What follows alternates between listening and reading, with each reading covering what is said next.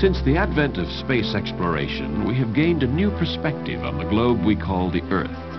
Photographs from space show a view of Earth floating in the heavens, white clouds swirling above the oceans and continents. Within this sphere is contained a series of concentric layers. At the center is a solid core surrounded by a dense, bubbling mass of superheated molten rock. We live on the surface, a fragile, shifting crust in places barely 3 miles thick. The Earth's surface is constantly moving. At one time, some 200 million years ago, there was only one vast continent on the Earth, Pangaea. Over millions of years, the land masses have moved and separated and continue to do so today. About 135 million years ago, South America began to drift away from Africa. The Earth's crust consists of rigid plates which are continually shifting position. The plates are moved by convection currents in the molten layer beneath the surface. As the plates separate, usually along the thinner oceanic trenches, molten lava rises from beneath the surface and moves into the gap that is created. The new rock helps push the plates apart, and as it cools, becomes part of the continually regenerating crust. At the other side of the plate, different types of collisions occur with other moving plates. As the ocean plates meet continental plates, they are forced downward. Beneath the surface, friction and pressure force molten rock upward to erupt through the crust as ash and lava. Volcanoes have been formed in this way, strung along the western edge of the North and South American continent.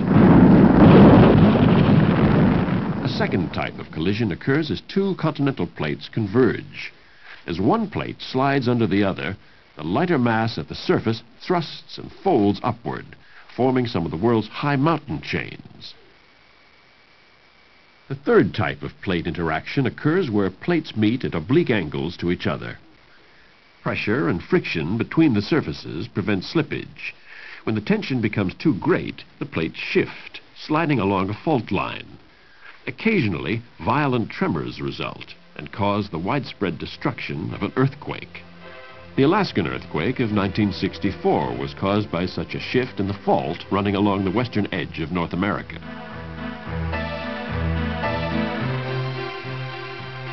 The Earth's landscapes have been created over millennia by the gradual shifting of continental plates and by the violent effects of volcanoes and earthquakes. These primitive shapes are in turn worked upon by other natural forces. Frost cracks the mountain rocks. Glacial ice, wind, and water transport rubble into the lowlands. Rivers etch the valleys, carrying small stones to the sea, where, layer upon layer, sand and organic matter is pressed to the ocean floor.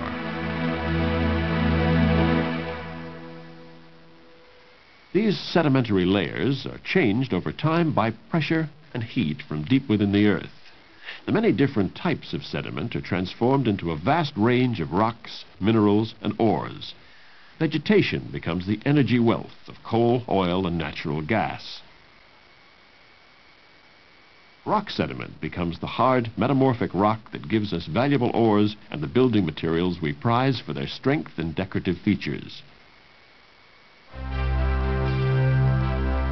The most valued of all the rocks are the gems and semi-precious stones mined from the earth or exposed at the surface by wind and water. The most prized of all is the diamond. As the currents of molten rock force upward and build the rocks that release these precious stones, so too do they force the older layers of sediment downward. Eventually, the sinking rock contacts the enormous heat inside the earth, melts, and returns once again to the cycle of eruption and continent movement that gives form to the planet we live on.